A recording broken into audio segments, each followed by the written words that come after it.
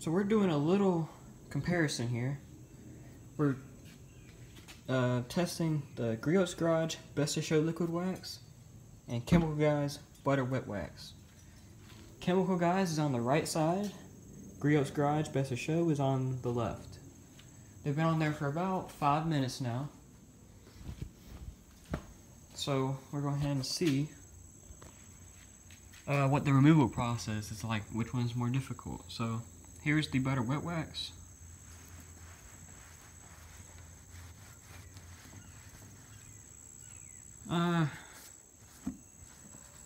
Fairly easy, smooth.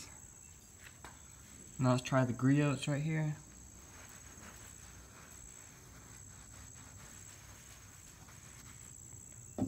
Pretty much the same. Go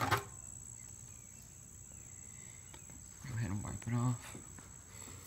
So this isn't really a long video or anything special, but they remove roughly the same. They're basically the same price. This one's like 18, this one's like 20 or 19.99. If I had to choose one, I would definitely get the Griots Garage. The Butter Wet Wax is good, but it just, I don't know. A couple of times I've used it, I don't even leave it on there that long, especially with the Butter Wet Wax. You're not supposed to. I mean, you can, but you can take it right off right when you put it on. So I put it on there, waited for about 30 seconds to a minute, and tried removing it with a clean microfiber towel, and it would just like smear and smudge and everything. So if you're thinking about between these two, I'd recommend getting the Griots. So I want to mention one thing about the Griots Garage here real quick. It says allow to cure for 20-30 minutes before removing. Let's see, what else does it say? Wipe initial residue with a clean premium microfiber towel. So for the 20 to 30 minutes of it sitting on the paint, you can do that. That's what I did with my second coat to really make sure it's on there. So I have 2 coats. I have one coat where I just put it on there, let it sit for a minute or 2, and then wiped it off. And the second coat I have it was on there for about 20-30 minutes or more because I was doing online school. So with the 30 minutes of curing, I would not really recommend that. It was kind of hard getting it off. It came off fine, but it left a lot of splotchiness. Like on the door, it would have like these little black splotchy marks and everything. Had to take it out in the sunlight with my detail spray right here and clean it up a little bit. But if you're going to use this, I would recommend maybe 2 minutes, 2 or 3 minutes. 5 at most, because you really don't need to let it sit that long. I mean, it's going to be on there anyway.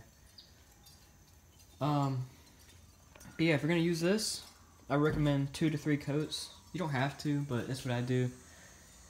I may do another one before it gets like super cold here. With the Chemical Guys, let's see, what are the directions? It doesn't really say how long to let it sit on there. I'd recommend letting it sit for at least a minute. No more than that, or it gets really weird and smeary. One more thing. Which one do I think will last longer? Well, it depends where your car is. Does it sit in the garage like mine does? Is it out in the weather all day, every day? Is it daily driven? Mine's daily driven. Sometimes I may not even drive it at all. But with this one, it's okay. It'll work, but if you had to choose between these two, definitely get the Griots Garage. It's just more, it's more quality, I guess you could say. It's just smoother, it's slicker, it looks way better. Like I've done my car in this one time and it looked okay, but comparing it to this, there's not even a comparison. The Griots Garage beats it. So, like I said, if you're gonna choose, maybe think about getting the Griots. It is $2 or $3 more, but I mean, what the heck? It's better. It's more quality.